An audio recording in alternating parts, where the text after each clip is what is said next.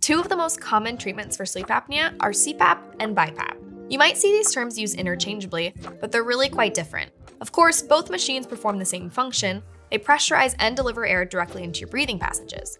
But the difference is in the way they pressurize that air. So let's talk about why you might prefer one over the other and some of the fundamental differences between the two. And as always, talk to your doctor about which machine is right for your therapy. All right, well, let's start with CPAP. This stands for continuous positive air pressure, and the key word here is continuous. Now, when you have sleep apnea, your airway narrows at night, which can cause snoring, impaired breathing, and often choking or gasping. And by the way, we have a lot of videos all about sleep apnea and ways to improve sleep apnea symptoms over on our YouTube channel, so be sure to subscribe.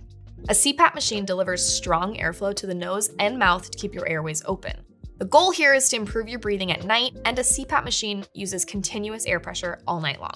Your doctor will determine the amount of this pressure based on the severity of your symptoms. Severe symptoms usually warrant higher pressure levels, whereas minor to moderate symptoms may not require as much pressure. Pressure is measured in a unit known as centimeters of water.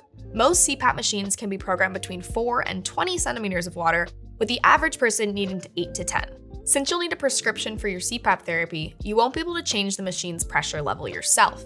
Instead, your doctor monitors your therapy to make sure it's effective. If not, they can recommend more or less pressure. But for some, the continuous pressure is too much. We often breathe out at a lower pressure than we breathe in, and some may find the fixed pressure of the CPAP to be just too uncomfortable. So what's the solution? Well, for that, we have the BiPAP. A BiPAP is mostly the same as the CPAP, but as we said, the difference lies in how that pressure is applied. BiPAP stands for bi-level positive airway pressure, and the bi-level means you get one pressure level when inhaling and a different pressure level when exhaling. Most BiPAP users receive more pressure when breathing in and less pressure when breathing out.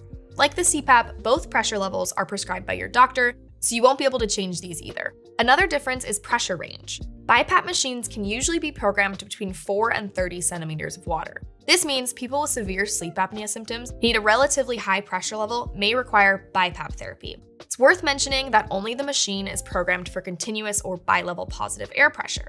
You can use the same mask and the connective hoses for CPAP and for BiPAP therapies. So the good news is that if your doctor recommends switching you from one to the other, you won't need to invest in a bunch of new equipment, just the machine. So when it comes down to it, is one machine better than the other? Well, it really just comes down to a personal preference. Many people feel comfortable with a lower pressure level when exhaling and stronger pressure for inhaling. This is why BiPAP is often preferred over CPAP and its fixed pressure level. But a BiPAP is usually much more expensive than a CPAP. The average CPAP machine costs between $500 and $1,000, and BiPAP machines typically start at $1,700. Some can cost as much as $3,000. Plus, your insurance may not cover the cost of a BiPAP machine unless your CPAP therapy fails and your doctor wants to prescribe a different type of therapy. But regardless of which you choose, the machine is only going to be as effective as the fit and the comfort of your mask. Finding the right mask requires a little bit of trial and error.